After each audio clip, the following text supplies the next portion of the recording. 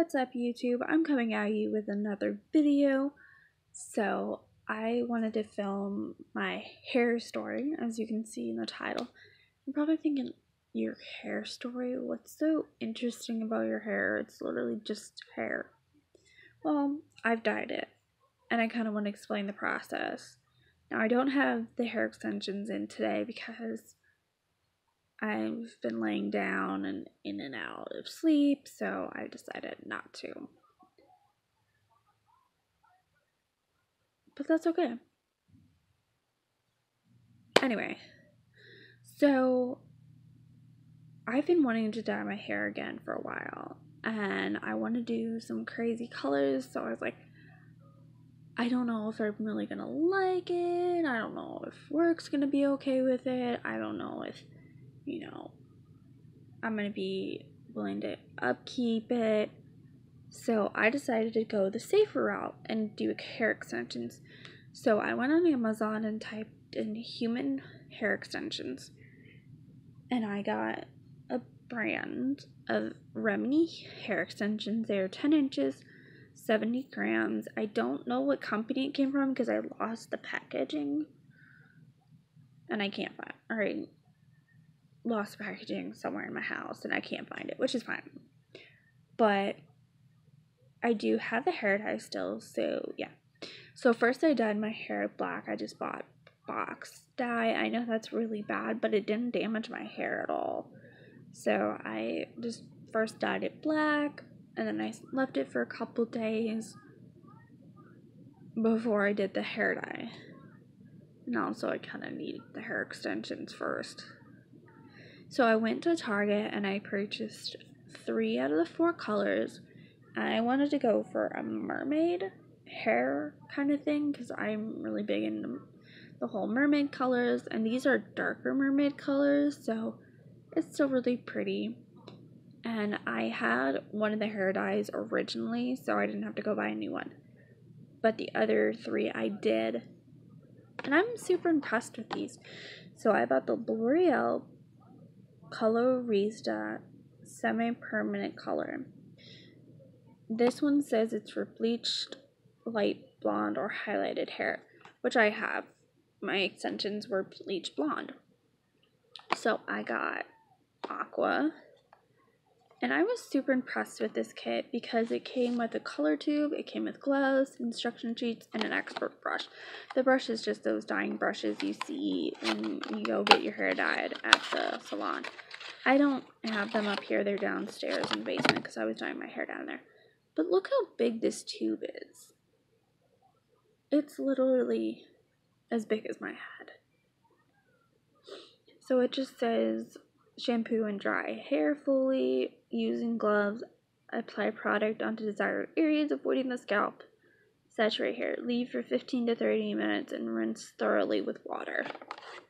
What was really interesting is when I washed the extensions after the hair dye, I didn't really see any color runoff.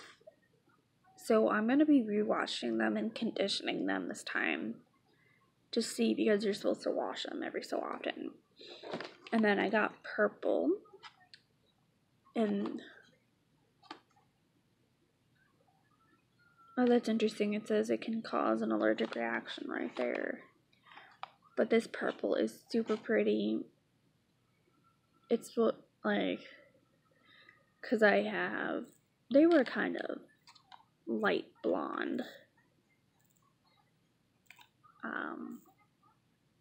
It turned out to that color. So I'll show you. So the aqua turned out like this. It's more of a sky blue, which is super pretty. Everyone loves that color. This is the teal. Sorry, I have the extensions behind, or not the teal, the purple. And it's a lavender. It kind of reminds me of Nymphadora Tonks from Harry Potter. But I'm super impressed. And they're easy to put in and out. The only thing they say is don't sleep in them, which I never plan on doing. And then last but not least is teal. And what's really interesting with this one is it said it's recommended for dark brown to light brown hair, which I thought was really interesting, and you can actually see it on the darker hair. But this is what it turned out. This is the color it turned out. On my hair, it looks more of like a green. It pulls more green than blue. But this one kind of dried funny. That's why it looks so weird. And then last but not least is the Jerome Russell Punky Colors.